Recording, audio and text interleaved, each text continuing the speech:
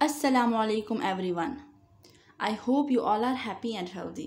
Today we will learn about direct indirect speech of present tense.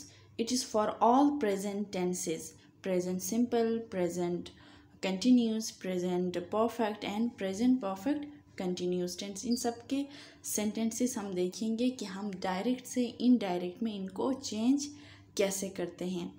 Previous जो हमारा lecture था उसमें हमने रूल्स डिस्कस किए थे कि टेंस जो प्रेजेंट टेंस है वो किस टेंस में चेंज होता है, अगर वो पास्ट है फिर वो किस में चेंज होगा, अगर फ्यूचर है तो वो उसको कैसे चेंज करेंगे इनडायरेक्ट में। और मेन चीज़ जो प्रोनाउन हमारे पास सेंटेंसेस के अंदर डायरेक्ट स्पीच पे आता है उसको हम इनडायरेक्ट में प्रोनाउन को हम किस हिसाब से चेंज करते हैं, ये सारा कुछ हमने अपने प्रीवियस लेक्चर में पढ़ा। अब आते हैं और प्रेजेंट टेंस की तरफ कि प्रेजेंट सिंपल को हम किस तरीके से इनडायरेक्ट नरेशन में या इनडायरेक्ट स्पीच पे कैसे हम चेंज करेंगे, तरीका क्या है, जो हम डिस्कस कर चुके थे कि प्रेजेंट सिंपल टेंस जो है पास्ट सिंपल टेंस में चेंज होगा। फिर हमने कहा था जो रिपोर्टेड स्पीच है कॉमास के अंदर उसको हम कॉमास हटा देंगे, मतलब जो चेंजेस करने थे वो हम डिस्कस कर चुके हैं। अब दोबारा वो डिटेल में जाने की ज़रूरत नहीं है, सेंटेंसेस देखें। It is present simple tense and present simple tense changes into past simple tense. If your direct speech is in simple present tense it will be changed into past simple tense. Look at the first sentence. She said, I am a teacher. And indirect is she said that she was a teacher. First and most important thing, हमने क्या किया, commas और जो हमारे पास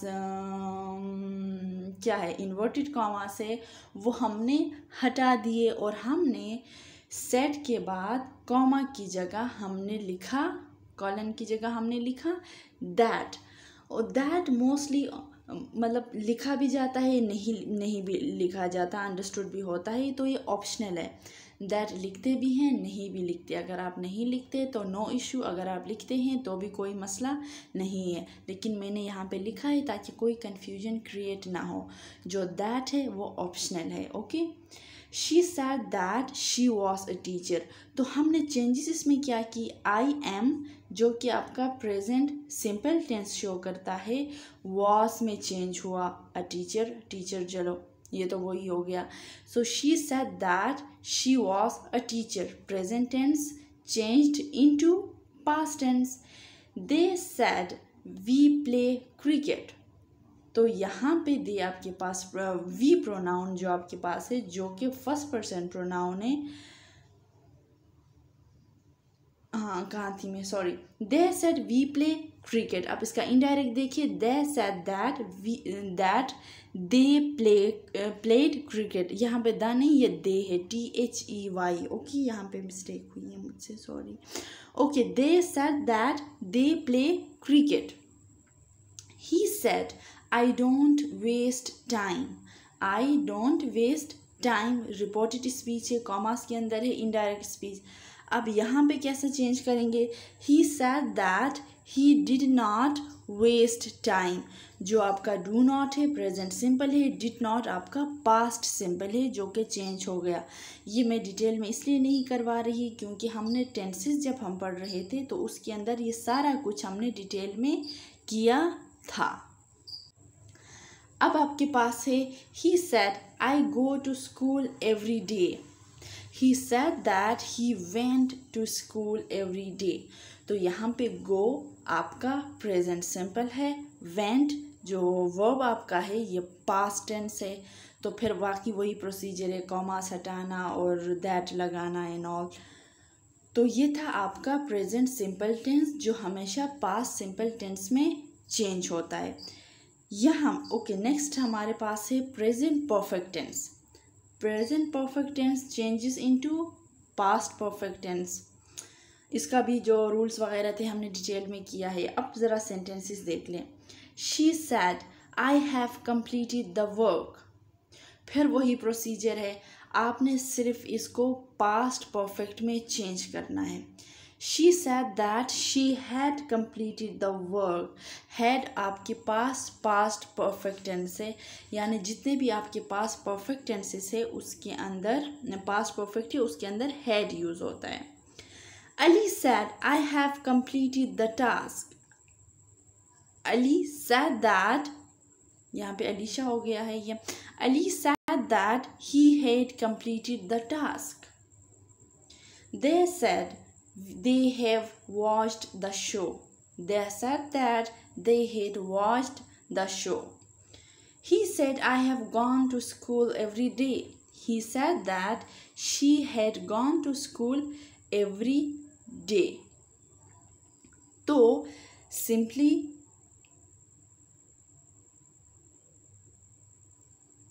नहीं, ये जो last sentence है इसमें एक मिस्टेक हुई है। नंबर 4 को दोबारा ज़रा देखिए। ही sad I have gone to school every day, यहाँ पे इन्वर्टेड कॉमास नहीं लगी हैं, वो ऊपर के हिसाब से अब लगाए। फिर इसका जो आप इनडायरेक्ट देखिए, ही sad that he had gone to school every day, यहाँ पे शी नहीं, यहाँ पे ही है। ओके, देन आपके पास है प्रेजेंट प्रोग्रेसिव टेंस, जो कि पास्ट प्रोग्रेसिव या पास्ट कंटिन्यूस टेंस में चेंज होगा। कैसे? He said I am waiting for someone. He said that he was waiting for someone. जब भी वर्ब ing में आता है इट मीन्स दैट वो कंटिन्यूस टेंस है, चाहे वो परफेक्ट कंटिन्यूस है चाहे वो सिंपल कंटिन्यूस है। I said she is driving a car. I said that she was driving a car. She said they are enjoying the picnic. They said that they were enjoying the picnic. Okay, yes, the picnic. He said I am going to school every day. They said that he said I am going to school every day. He said that he was going to school every day. फिर मैंने इसको she कर दिया है। So simply आपने क्या करना है, प्रोनाउन चेंज होता है, इन्वर्टेड कॉमास चेंज होते हैं, मतलब ख़त्म हो जाते हैं, फिर कॉलन हट जाता है, सेट के बाद आप दैट लगाते हैं, फिर आपका सेंटेंस बन जाता है। आपको इतना मालूम होना चाहिए कि जो मेरे पास इनडायरेक्ट में जो दी गई सेंटेंस है वो किस टेंस में है, और जब आपको वो बात पता चल जाए कि ये इस टेंस में है, तब आपको ये पता होना ज़रूरी है कि अगर ये प्रेजेंट सिंपल में है तो इसको किस टेंस में चेंज हमने करना है। और फिर आपको वो पता हो तो आप यूं सेंटेंसेस बना सकते हैं, तो वो यूं चेंजेस कर सकते हैं, उसमें कोई मसला नहीं है। लेकिन ज़रूरी बात ये है कि आपको पता होना चाहिए टेंस कौन सा है, और जो भी टेंस है उसको चेंज हमने किस टेंस पे करना है। नेक्स्ट हमारे पास है प्रेजेंट परफेक्ट प्रोग्रेसिव टेंस, जो कि पास्ट परफेक्ट प्रोग्रेसिव टेंस में चेंज हो जाता है। हमेशा जो हमारे पास परफेक्ट प्रोग्रेसिव टेंसेस हैं उसमें हम यूज़ करते थे सिंस और फॉर का, ये मैंने बताया था पीरियड ऑफ टाइम और पीरियड ऑफ टाइम के लिए और पॉइंट टाइम के लिए। She said I have been working in a school for 2 years. She said that she had been working in a school for 2 years. Have been आपके पास past में, had been में change हो गया। Then यहाँ पे he has been, Ali said he has been waiting for his sister for 3 hours. Ali said that he had been waiting for his sister for 3 hours. जो आपका has been है वो had been में change हो गया। आपका जो ही है वो फिर ही है, क्योंकि ही थर्ड पर्सन प्रोनाउन है, यहाँ ही रह गया आपके पास, जो कि थर्ड पर्सन प्रोनाउन हमने कहा था चेंज नहीं होगा। फर्स्ट पर्सन प्रोनाउन सब्जेक्ट के हिसाब से चेंज होने को कहा था, सेकंड पर्सन प्रोनाउन हमने कहा था ऑब्जेक्ट के हिसाब से चेंज होगा, और third person pronoun no change हमने प्रीवियस लेक्चर में कहा था डायरेक्ट इनडायरेक्ट के फर्स्ट लेसन में। फिर they said it has been raining since morning. They said that it had been raining since morning. So these are very simple, क्योंकि एक दफ़ा हमने टेंसेस किया था, टेंसेस में हमने काफ़ी टाइम भी लगाया था। तो इसलिए क्योंकि जब आपको टेंसेस क्लियर हो जाते हैं फिर डायरेक्ट नरेशन और एक्टिव पैसिव में कोई मुश्किल आपको नहीं पेश आती, जस्ट बिकॉज आपको टेंस का पता होता है। और जब टेंस का पता होता है तो कोई भी चीज़ मुश्किल नहीं होती। अच्छा, दूसरी ज़रूरी बात जो मैं यहाँ पे करना चाह रही हूँ आप लोगों के साथ वो ये है कि अब हमने कहा he said, she said, they said, पता नहीं सेड SAID सेड जो है it is past tense of से आर सेज। सेज आपके पास प्रेजेंट है, सेड आपके पास पास्ट है। तो जब आपके पास जो आपके इन्वर्टेड कॉमा से बाहर रिपोर्टिंग वर्ब जो है अगर वो ही सेज, दे से, शी से, सारा सेज, अली सेज अगर इसमें आता है तो इट मीन्स दे आपका जो काम है वो प्रेजेंट में हुआ है, उसका ताल्लुक प्रेजेंट से है। अगर पास्ट शी सेड यूज हुआ है तो इसका मतलब है उस बात का ताल्लुक पास्ट से है। अब जहाँ देखिए simple present to simple present कैसे हम चेंजेस करेंगे। अक्सर आप सेंटेंसेस एग्जाम्स वगैरह में ऐसे दिए होते हैं ही सेज, दे से वाला, तो उसको चेंज करने का तरीका क्या है। अभी हमने कहा था कि सिंपल प्रेजेंट जो है वो सिंपल पास्ट में चेंज होगा। तो यहाँ पे he says I go to school every day, तो आप वो बात माइंड में रख के फिर क्या करेंगे, इस सिंपल प्रेजेंट को उधर ले जाकर सिंपल पास्ट में चेंज करेंगे तो टोटली आपका सेंटेंस गलत हो जाएगा। वो क्यों गलत होगा, क्योंकि आपके पास रिपोर्टिंग वर्ब ऑलरेडी प्रेजेंट में है और आपके जो इन्वर्टेड कॉमास के अंदर जो सेंटेंस है वो भी आपके पास प्रेजेंट टेंस में है। तो आप उन सेंटेंस को पास्ट में चेंज नहीं कर सकते, आपने उसको एज इट इज़ उसी हिसाब से उसी टेंस के हिसाब से चेंज कर देना है। सिंपल प्रेजेंट है तो सिंपल प्रेजेंट में ही आप चेंज करेंगे। ओके, आज एक्स्ट्रा इस चीज़ को पढ़ते हैं। तो मुख्तलिफ टेंसेस के साथ जो एक्स्ट्रा चीज़ें हमारे पास होती हैं तो वो फ्यूचर के साथ भी और प्रेजेंट और पास्ट के साथ भी हम पढ़ेंगे। तो प्रेजेंट के साथ हम प्रेजेंट वाला पढ़ते हैं। ही सेज, आई सेज जो है आपके पास सिंपल प्रेजेंट है। हमने कहा था ही, शी, इट या सिंगुलर नाउन के साथ हम एस या ES लगाते हैं और बाकी दे, वी, यू जो प्लूरल है उसके साथ हम एस या ES नहीं लगाते और आई के साथ भी एस या ES नहीं लगाते क्योंकि आई जो है पर्सनल प्रोनाउन है।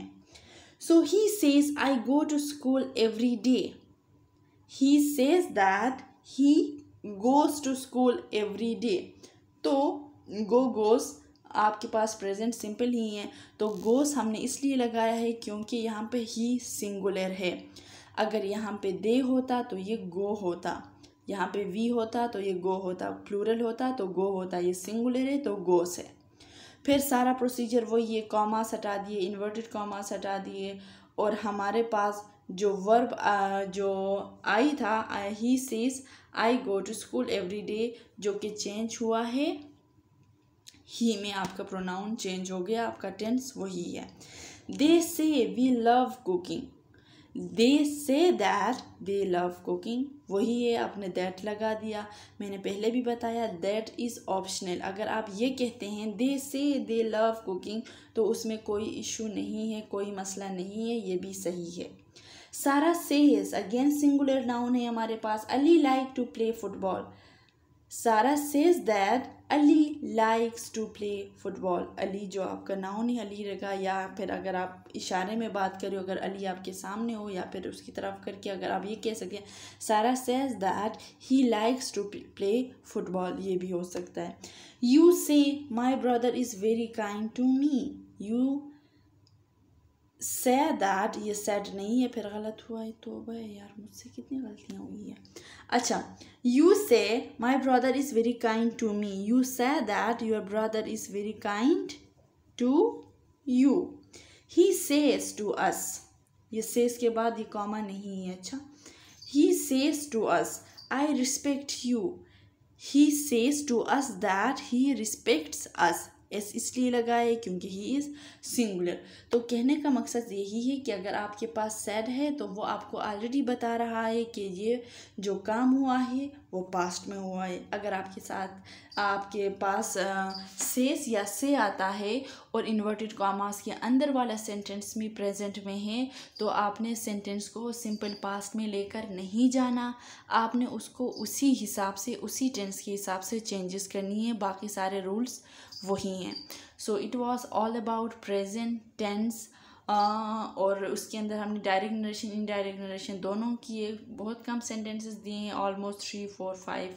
तो बाकी सेंटेंसेस आपने ख़ुद बनाने हैं और सिर्फ इतना समझना है कि आपके पास रिपोर्टिंग वर्ब जो है किस टेंस में है, पास्ट में है कि प्रेजेंट में है। तो बाकी चीज़ें आपको ख़ुद ब खुद समझ आ जाएंगी। हमेशा सिंपल प्रेजेंट सिंपल पास्ट में चेंज नहीं होता, जो कि मैं आपको यहाँ बता चुकी हूँ। स्क्रीन के ऊपर आपको नज़र आ रहा है ही सेज, दे से, सारा सेज वाले sentences. Thank you so much for listening. और मुझे उम्मीद है कि आपको इसकी ईज़िली आपको समझ आ गई होगी। It's not that much difficult, लेकिन अगर आपको टेंसेस क्लियर नहीं है तो जाहिर है ये आपके लिए मुश्किल है। अगर आपको टेंसेस क्लियर हैं तो ये आपके लिए कोई मुश्किल नहीं है। फिर भी अगर मसला आ रहा है टेंसेस में तो टेंसेस क्लियर करें पहले अपने, और टेंसेस क्लियर होने के बाद फिर यहाँ तशरीफ़ ले आए। Thank you so much. Tata, bye bye, अल्लाह हाफ़िज़।